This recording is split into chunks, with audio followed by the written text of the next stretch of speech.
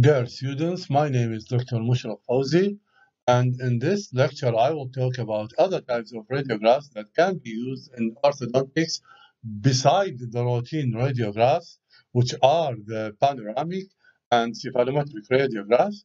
These radiographs are an extra type of radiographs that helps in the diagnosis and in the treatment planning, and they include intraoral radiographs, extraoral radiographs, which can be used for assessing the skeletal maturity, and the most contemporary types of radiographs, which are the three-dimensional radiographs. The other types of diagnostic aids are the three-dimensional imaging, which are the most contemporary views. So when taking a cephalometric radiograph, usually it shows only two dimensions, which is the vertical and the anteroposterior dimension. So normally we have three dimensions: vertical, sagittal, or anteroposterior and transverse dimension. So when taking a two-dimensional radiograph, usually it has many limitations. First is errors of projection and anatomical superimposition, and landmark identification is sometimes difficult in cases of two dimensions, and the measurement and interpretation is also difficult when using a two-dimensional radiograph. For this reason, a three-dimensional radiograph is an important. So the first type of a three-dimensional radiograph is the cone beam computed tomography, which is called as or abbreviated as CBCT.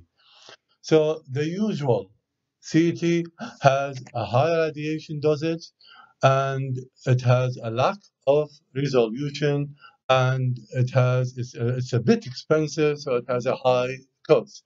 For this reason, CBCT is used for the head and the jaws because it has a lower radiation dosage, and it has improved resolution, and it's less expensive than the usual CT scan. CBCT in general can be used for airway analysis.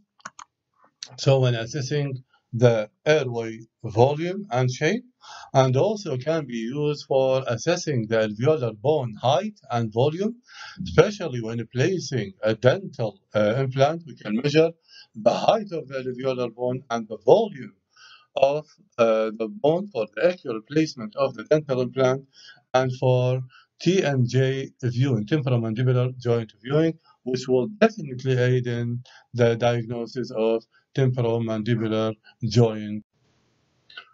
So the ability to view structures from all three planes of space without any superimposition and geometric distortions is the key advantage of CBCT over the conventional image. So CBCT is used in orthodontics for the diagnosis and definite diagnosis of ectopically erupting or impacted teeth, especially the maxillary canines and other teeth like the incisors and even supernumerary teeth, which will definitely require a surgical exposure and orthodontic tooth movement to bring them into the mouth. So you can see here, this is a bilateral impacted canine, and from the CBCT, you can easily diagnose and know the location of this impacted canine, which is a palatally impacted canine, and you can see other views whether those canines causing root resorption of the central incisors. So when viewing a two-dimensional radiograph, you cannot diagnose the position of the canine, whether it's labially or palatally impacted. So CBCT can definitely diagnose the position of the canine, and also we can view if there is a root resorption or the erupting canine causing a root resorption, which will cause changing and complete change of the treatment plan. Because if this root resorption is so severe, in these cases, we need to extract the upper lateral incisor if the resorption is so severe and causing mobility in the lateral incisor. So CBCT will help in planning the treatment for those patients. And also, it can be taken for severe patients with severe facial asymmetry. So we can easily diagnose the asymmetry, facial asymmetry. Usually, we take anteroposterior radiograph, some sort of radiograph which shows two dimension, the vertical and transverse dimension, without showing the anteroposterior dimension. But this kind of three-dimensional radiograph shows exactly the amount of defect. You can see here it's measured in millimeters. And also, CBCT is also indicated in cases of syndromes and congenital deformities and sequelae of facial trauma, which is important for the maxillofacial surgeon. So you can see here example of a syndrome, and this is an example of a congenital deformity or anomaly, which is a patient with cleft lip and palate.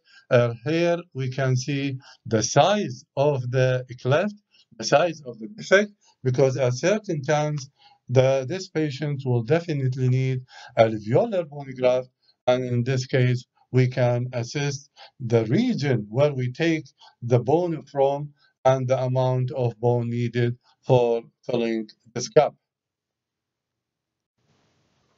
So this table shows the amount of effective radiation dose. DPT is the dental panoramic tomograph, which is the OPG, and it shows exactly the effective dose radiation, which is from 3 to 38. You can see is the CBCT, it forms 10 to 67, while the conventional CT, it ranges from 300 to 50 to 1200. So it's a high amount of radiation, and CBCT significantly reduces the amount of effective radiation dose. So additionally, CBCT allow the acquisition of detailed 3D images of the face in high resolution. So it's useful in planning a computer-aided surgery. So it allows surgical planning and simulation using the information from CBCT. So here you can see that allow detailed information about the anatomy, like in this case, the anatomy of the mandible, and the shape and the size and posterior position of the mandible. And when we combine the soft tissue, so the data captured from a three-dimensional facial camera, soft tissue, we can see the soft tissue relation to the hard tissue, which is an additional advantage. Besides, virtual surgery can be undertaken, so we call it as morphing. So the patient can see the results on the computer, what will happen, how we can advance, and how would that change the face and the lip relation, and also allow to calculate the safest osteotomy line. This is the line where we cut, and which one is the best. So we can cut here or here, and which cut is the safest one. And finally, it allows to making a surgical spline by printing a three-dimensional surgical spline, which helps and aid in fixing the maxilla and mandible after surgery.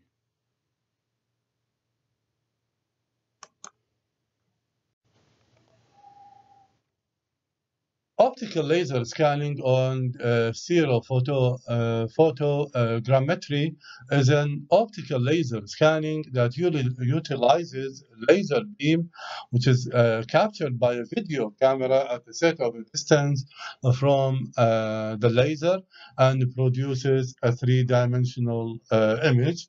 And it can be used for studying the facial growth and for soft tissue changes in normal population and investigating the effects of orthodontic and surgical treatment. So stereophotogrammetry is a kind of three-dimensional diagnostic aid that can be used for studying different types of facial growth and soft tissue. Finally, thank you for your kind attention.